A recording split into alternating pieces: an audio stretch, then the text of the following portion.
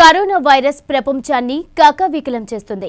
మహమ్మారితో ఇప్పటికే 9 లక్షల మందికి పైగా చనిపోయారు. దాదాపు 3 కోట్ల మందికి కరోనా సోకింది. మన దేశంలోనూ రోజుకు 1 లక్ష వరకు కొత్త కేసులు నమోదవుతున్నాయి. వైరస్ నిర్మూలన కోసం వ్యాక్సిన్ కోసం పరిశోధనలు జరుగుతున్నాయి. పలు దేశాల మధ్య వ్యాక్సిన్ రేస్ కూడా జరుగుతుంది. ఇప్పటికే రష్యాలో వ్యాక్సిన్ మార్కెట్లోకి వచ్చింది. ఆక్స్ఫోర్డ్లోనూ ట్రయల్స్ జోరుగా జరుగుతున్నాయి. భారత్కు సంబంధించి హైదరాబాద్కు చెందిన భారత్ బయోటెక్ వ్యాక్సిన్ రేసులో ముందుంది.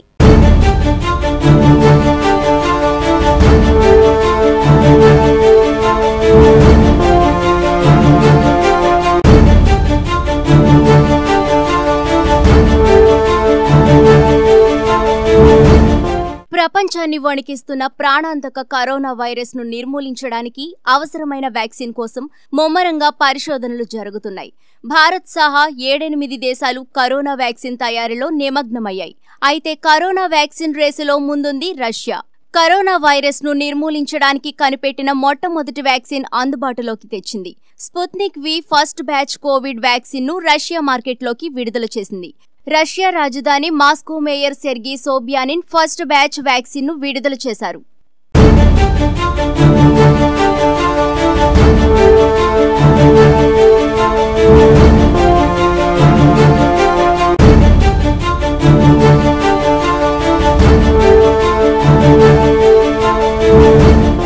కోవిడ్ వ్యాక్సిన్ డెవలపర్ గా జూలై 11వ తేదీన తన పేరును రష్యా రిజిస్టర్ చేసుకుంది. కరోనా వ్యాక్సిన్ ను మొదటిసారిగా రష్యా అధ్యక్షుడు వ్లాదిమిర్ పుతిన్ కుమార్తెపై ప్రయోగించారు. అది విజయవంతమైనట్లు అప్పట్లోనే రష్యా ప్రకటించింది. ఈ వ్యాక్సిన్ ఏ మేరకు కరోనా వైరస్ సోకిన పేషెంట్లపై ప్రభావం చూపుతుందనే విషయంపై అనుమానాలు వ్యక్తమైనప్పటికీ రష్యా వెనకడుగు వేయలేదు.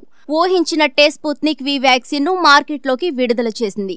రష్యాకు చెందిన గమేలియా national research institute centre of epidemiology and microbiology, Russian direct investment fund సంయుక్తంగా స్పుత్నిక్ వి వ్యాక్సిన్ ను అభివృద్ధి చేశాయి. ప్రస్తుతం రాజధాని మాస్కోలో దీన్ని అందుబాటులోకి తీసుకొచ్చారు. దశల వారీగా రష్యా వ్యాప్తంగా దాన్ని సరఫరా చేస్తారు. దీనికోసం ఓ బ్లూ ప్రింట్ ను కూడా సిద్ధం చేసినట్లు రష్యా వైద్య ఆరోగ్య మంత్రిత్వ శాఖ అధికారులు వెల్లడించారు. వ్యాక్సిన్ ఉత్పత్తి పెరుగుతున్న కొద్దీ వాటిని మిగిలిన ప్రాంతాలకు సరఫరా చేస్తామని అన్నారు.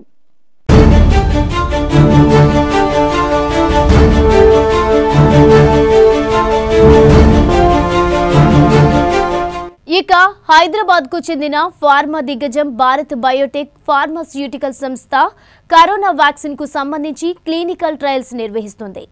మొదటి దశ సక్సెస్ కావడంతో రెండో దశ ట్రయల్స్ ప్రారంభమయ్యాయి. ఇప్పటికే భారత్ బయోటెక్ తయారు చేస్తున్న కోవాక్సిన్ టీకా ప్రయోగానికి దేశంలోని 12 ఆసుపత్రులను ఎంపిక చేశారు. మొదటి దశలో టీకా వేయించుకున్న వారంతా ఆరోగ్యంగానే ఉన్నారు. రెండో దశ ప్రయోగంలో భాగంగా దేశవ్యాప్తంగా 380 మందికి టీకా ప్రయోగాన్ని చేయనున్నారు. కోవిడ్ వ్యాక్సిన్ను త్వరగా అభివృద్ధి చేయాలని ఒత్తిడి ఉన్నప్పటికీ భద్రత, నాణ్యత విషయంలో ఎట్టి పరిస్థితుల్లోనూ రాజీ పడేది లేదని భారత్ బయోటెక్ చైర్మన్ కృష్ణయ్య తెలిపారు. కోవిడ్ వ్యాక్సిన్ను అత్యుత్తమ నాణ్యత ప్రమాణాలతో సురక్షితంగా అందుబాటు ధరలో ఆవిష్కరిస్తామని చెప్పారు. కోవిడ్ ఫ్రీగా ఉండాలి. వాడు మేము ఆర్టీపీసీఆర్ వాళ్ళకి టెస్ట్ చేసి వాళ్ళు కోవిడ్ ఫ్రీ అయితేనే వాళ్ళని రిక్రూట్ చేస్తాం. వాళ్ళకి మేము we are giving all the service free to them. So we have 10 centres all over the country అండి. So we going to be starting from next week. మేము కాస్ట్ గురించి ఆలోచించలేదండి. ఇప్పుడు నేను చెప్పాను మీకు, మేము గవర్నమెంట్ని ఎక్స్ప్లాయిట్ చేయాలని మాకు ఇంట్రెస్ట్ లేదు. ఆ ఎక్స్ప్లాయిటేషన్ ఉంటే నేను ఇప్పుడు ఒక 100 crores గవర్నమెంట్ నుంచి PM care programme also is there 100 crores for vaccines only. మా ఇంటెన్షన్ ఏమంటే ఈ వ్యాక్సిన్ రప్పించాలి.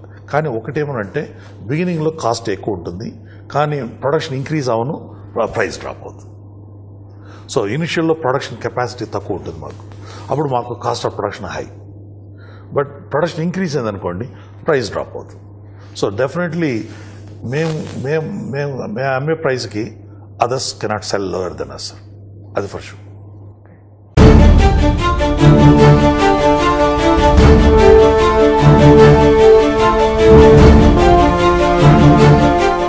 కోవాక్సిన్ కోవాక్సిన్ రెండో దశ ట్రయల్స్ కు 12 ఏండ్ల నుంచి 65 ఏండ్ల మధ్య వయసు కలిగిన వాలంటీర్లను సిద్ధంగా ఉంచారు. వారికి స్క్రీనింగ్ కూడా పూర్తయింది. వ్యాక్సిన్ మూడో దశ క్లినికల్ ట్రయల్స్ సుదీర్ఘంగా ఉంటుంది. ఈ సమయంలో ఆ టీకా ఎంతవరకు సురక్షితమనే విషయం పరిశీలించాల్సిన అవసరం ఉంటుంది. అలాగే కోవిడ్-19 నుంచి ఎంతవరకు రక్షించగలదనే అంశాన్ని కూడా పరిశీలించాల్సి ఉంటుంది. ఇప్పటి వరకు ఏ వ్యాక్సిన్ కూడా కనీసం 50% వరకైనా ప్రభావవంతంగా ఉన్నాయన్న స్పష్టమైన సంకేతాలు వెలువడలేదని సైంటిస్టులు చెబుతున్నారు.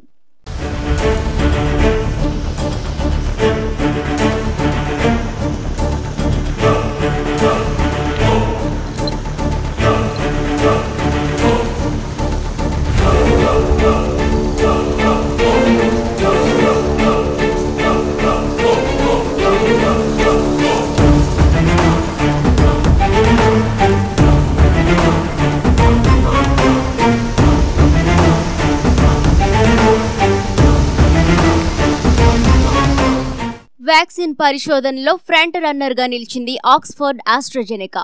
డజన్కు పైగా దేశాల్లో వ్యాక్సిన్ అభివృద్ధి, క్లినికల్ ట్రయల్స్ చేపట్టిన ఆస్ట్రాజెనెకా 2 రోజుల క్రిందట ట్రయల్స్ ను నిలిపివేసింది. యూకేలో వ్యాక్సిన్ డోస్ తీసుకున్న ఓ వాలంటీర్ ఆరోగ్యం దెబ్బతిన్నట్లు గుర్తించడంతో అన్ని దేశాల్లోనూ ట్రయల్స్ ను తాత్కాలికంగా ఆపేశారు. కాగా ఆస్ట్రాజెనెకా సీఈఓ తాజాగా మరో అనూహ్య ప్రకటన చేశారు. ఈ ఏడాది చివరి నాటికే వ్యాక్సిన్ వస్తుందన్నారు. క్లినికల్ ట్రయల్స్ తాత్కాలికంగా నిలిచిపోవడం సహజంగా జరిగేదేనన్నారు. వైరాలజీతో సంబంధం ఉన్న వాళ్లు, సైంటిస్టులు, డాక్టర్లకు తప్ప మిగతా వాళ్లకు దీనిపై అవగాహన తక్కువే కాబట్టి పెద్ద విషయంగా చూస్తున్నారని చెప్పారు. తమ సంస్థ అభివృద్ధి చేసిన కోవిడ్ వ్యాక్సిన్ ను ఈ ఏడాది చివరి నాటికి లేదా వచ్చే ఏడాది ప్రారంభంలోనైనా అందుబాటులోకి వస్తుందని, ఆ వెంటనే అనుమతుల కోసం సంబంధిత ఏజెన్సీలను ఆశ్రయిస్తామని స్పష్టం చేశారు.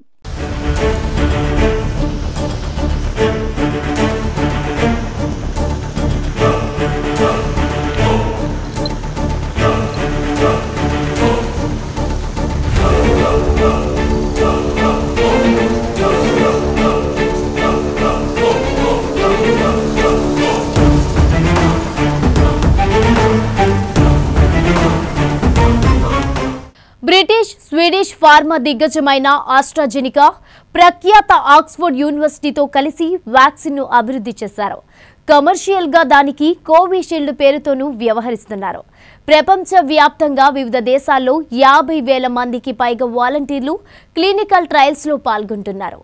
ఆక్స్ఫర్డ్ వ్యాక్సిన్ ప్రస్తుతం చివరిదైన మూడో దశ క్లినికల్ ట్రయల్స్ కు చేరింది. అయితే యూకేలో వ్యాక్సిన్ డోస్ తీసుకున్న ఓ వాలంటీర్ కు సైడ్ ఎఫెక్ట్స్ తలెత్తడంతో ట్రయల్స్ నిలిపివేశారు.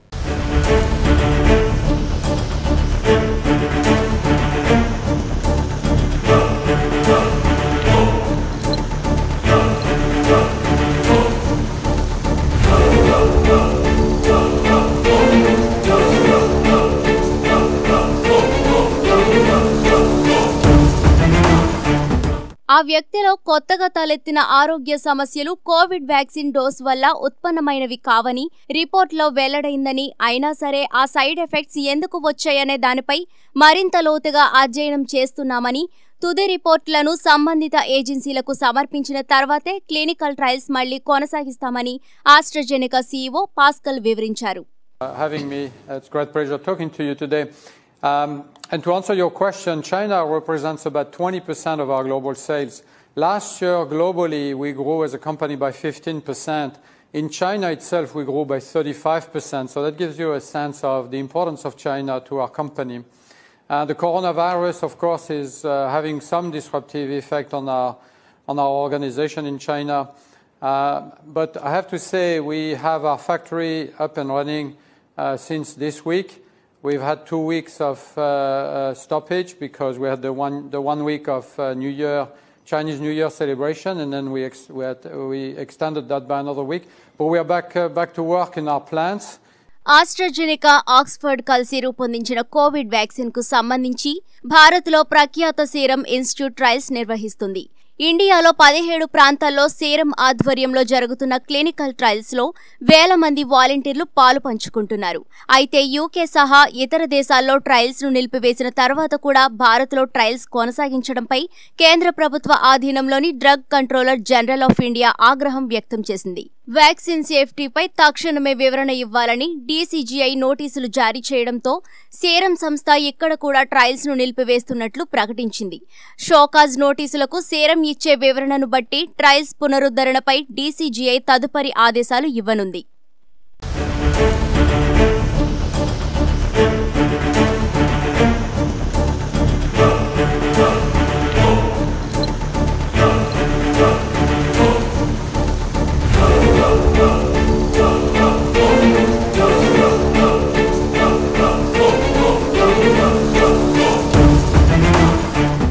వ్యాక్సిన్ అభివృద్ధి పంపిణీకి పరస్పర సహకారం కోసం ప్రపంచ ఆరోగ్య సంస్థలోని 170 దేశాలు కోవాక్స్ పేరుతో కూటమికి ఏర్పడ్డాయి. వ్యాక్సిన్ అందుబాటులోకి వచ్చిన తరువాత తొలుత అధిక ముప్పు ఉన్న వైద్య ఆరోగ్య సిబ్బందికి ఇవ్వాలని నిర్ణయించారు. ఆమోదించిన వ్యాక్సిన్లను వచ్చే ఏడాది చివరి నాటికి 2 బిలియన్ల డోసులు ఉత్పత్తి చేసి పంపిణీ చేయాలని లక్ష్యంగా పెట్టుకున్నారు. అయితే అమెరికా సహా కొన్ని దేశాలు మాత్రం స్వంతంగానే వ్యాక్సిన్ సరఫరా చేయాలనే నిర్ణయానికి వచ్చాయి.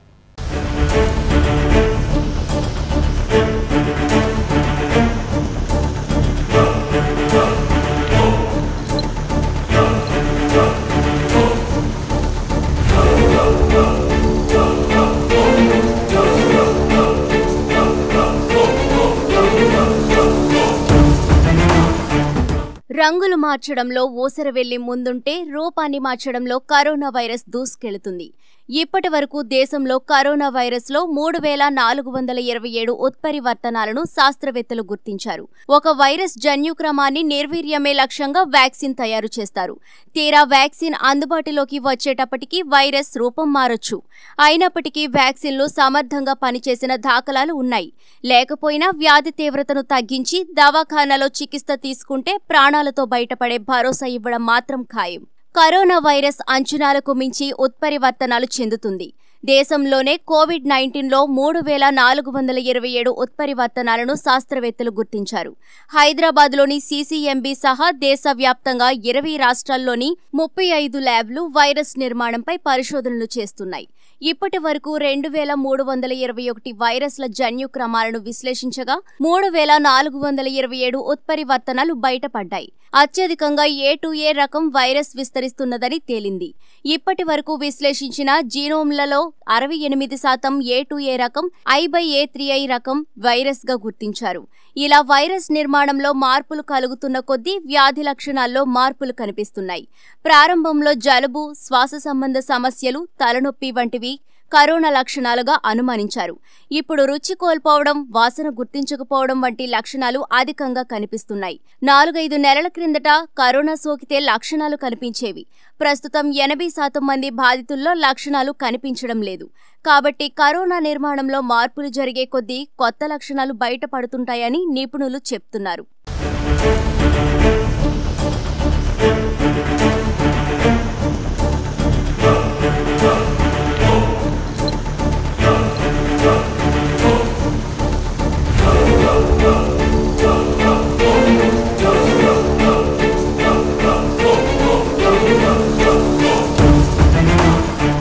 కరోనా నిర్మూలనలో అనూహ్య మార్పులు వస్తుండటంతో కొత్త రకం వైరస్ ను వ్యాక్సిన్ అడ్డుకుంటుందా అన్న ప్రశ్నలు తలెత్తుతున్నాయి.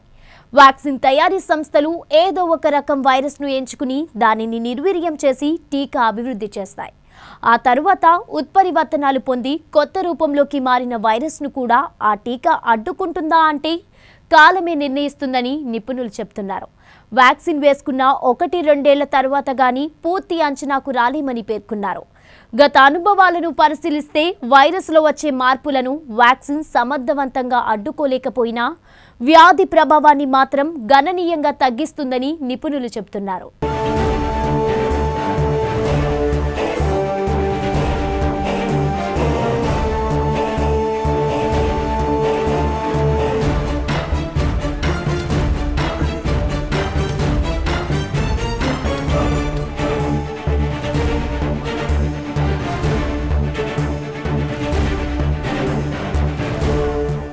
78 ఏండ్ల క్రిందట తయారైన ఇన్ఫ్లుయెంజా వ్యాక్సినే ఇందుకు ఉదాహరణగా చెబుతున్నారు వైద్య నిపుణులు. గతంలో ప్రపంచవ్యాప్తంగా కోట్ల మంది ఫ్లూ బారిన పడి లక్షల మంది మరణించేవారు. దీనికి విరుగుడుగా 1945వ సంవత్సరంలో టీకాను ఆవిష్కరించారు. అనేక దేశాల్లో ఈ వ్యాధి అదుపులోకి వచ్చినా అమెరికాలో ఇప్పటికీ ఏటా లక్షల మంది ఫ్లూ బారిన పడుతున్నారు.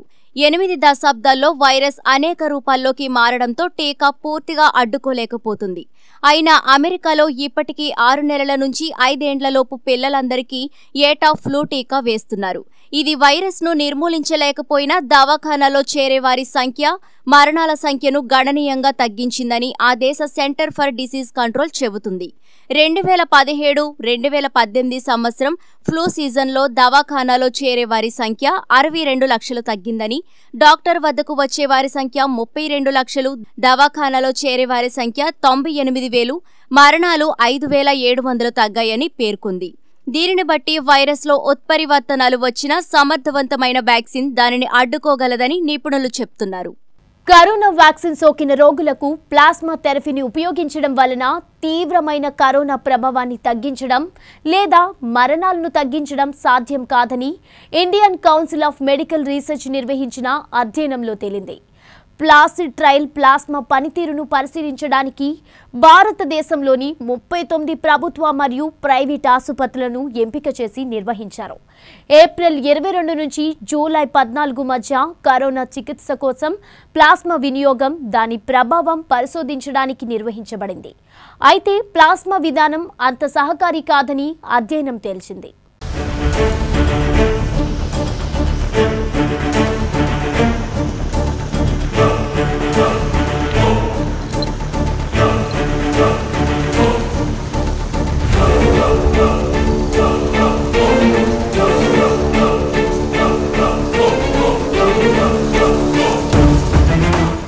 కరోనా నుండి కోలుకున్న వ్యక్తి యొక్క రక్తం నుండి యాంటీబాడీస్ తీసుకుని తీవ్రంగా కరోనా వైరస్ సోకిన రోగికి ఆ ప్రతిరోధకాలను బదిలీ చేయడం చేసి దాని ప్రభావాన్ని పరిశీలించారు. కన్వాల్సెంట్ ప్లాస్మా చికిత్సలో భాగంగా నిర్వహించిన ప్లాస్మా థెరపీతో పెద్దగా ప్రయోజనం లేదని గుర్తించారు. ఈ అధ్యయనంలో మొత్తం 464 మంది పాల్గొన్నారు. మహమ్మారికి స్పందించడానికి ఐసీఎంఆర్ ఏర్పాటు చేసిన national task force for COVID-19 ఈ అధ్యయనానికి సమీక్షించి ఆమోదించింది. ఈ విధానం పెద్దగా ప్రయోజనాత్మకంగా లేదు, చాలా వరకు ప్లాస్మా థెరపీ చేసినా మరణాలు సంభవిస్తున్నాయని పేర్కొంది. ప్లాస్మా థెరపీతో ప్రయోజనం పెద్దగా లేదని గతంలో ఢిల్లీలోని ఎయిమ్స్ కూడా తన అధ్యయనంలో తేల్చి చెప్పింది. అధ్యయనంలో భాగంగా 464 మంది కరోనా కారణంగా అనారోగ్యంతో బాధపడుతున్న వారికి ప్లాస్మా థెరపీని ప్రయోగించారు. అయితే ఫలితాలు ఆశించిన మేరకు లేవని అధ్యయనం తేల్చింది.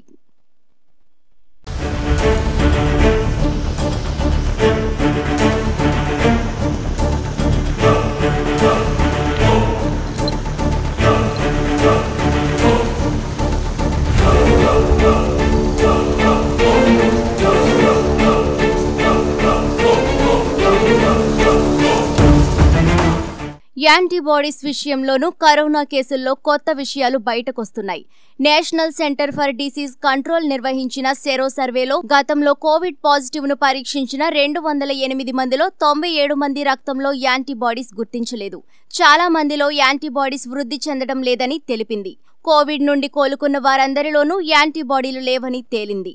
సెరో జరిపిన సర్వేలో కరోనాతో పోరాడే యాంటీబాడీస్ స్వల్పకాలంలోనే క్షీణిస్తున్నాయని, చాలా మందిలో అసలు యాంటీబాడీస్ ఉండడం లేదని పేర్కొంది. ప్రస్తుతం కరోనా పాజిటివ్ ను ఎదుర్కొనేందుకు ఉత్పన్నమయ్యే యాంటీబాడీస్ చాలా అస్థిరమైనవని, ఎప్పుడు క్షీణిస్తున్నాయో తెలియడం లేదని, దీనిపై మరింత లోతైన అధ్యయనం అవసరమని ఎన్సీడీసీ నివేదిక పేర్కొంది. కరోనా నుంచి కోలుకున్నాక కూడా దీర్ఘకాలం పాటు సమస్యలు వేధించే అవకాశం ఉందని European respiratory society international Congress శాస్త్రవేత్తలు తెలిపారు. ముఖ్యంగా గుండె, ఊపిరితిత్తులకు ముప్పు పొంచి ఉంటుందని చెప్పారు. కొందరిలో ఈ సమస్య కొంతకాలం తర్వాత తగ్గిపోతుందన్నారు. ఆస్ట్రియాలోని పలు ఆసుపత్రులలో 86 మంది కరోనా రోగులపై జరిపిన అధ్యయనంలో ఈ విషయం వెల్లడైనట్టు శాస్త్రవేత్తలు తెలిపారు.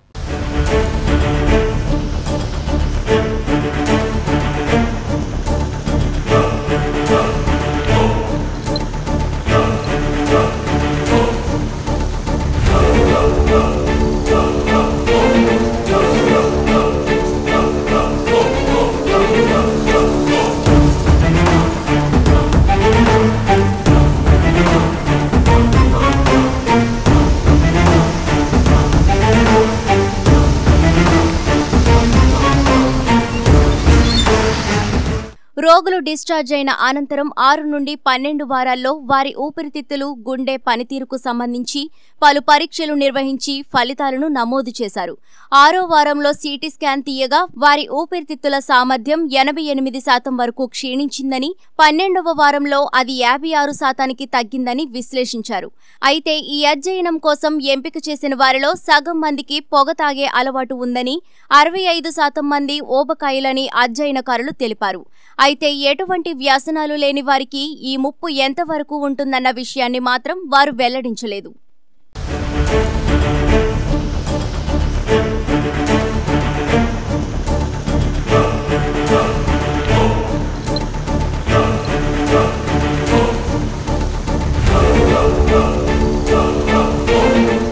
కరోనా వైరస్ చివరి మహమ్మారి కాదు, తర్వాత మరిన్ని మహమ్మారులు దాడి చేసే అవకాశం ఉందని ప్రపంచ ఆరోగ్య సంస్థ హెచ్చరించింది. తదుపరి మహమ్మారిని మెరుగైన రీతిలో ఎదుర్కోవటానికి ప్రపంచ దేశాలు ప్రజారోగ్యంలో పెట్టుబడులు పెట్టాలని పిలుపునిచ్చింది. ఇప్పటి వరకు మహమ్మారి సమయంలో వివిధ దేశాల పనితీరును ఇంటర్నేషనల్ హెల్త్ రెగ్యులేషన్ సమీక్ష కమిటీ అంచనా వేస్తుందని వెల్లడించింది. ప్రపంచ దేశాలు ప్రస్తుతం కంటే మెరుగైన ఆరోగ్య సౌకర్యాలతో సిద్ధంగా ఉండాలని, ప్రజారోగ్యంపై మరింత శ్రద్ధ పెట్టాలని, ప్రజారోగ్యానికి భారీగా ఖర్చు పెట్టేలాగా రెడీగా ఉండాలని అలర్ట్ చేసింది ప్రపంచ ఆరోగ్య సంస్థ.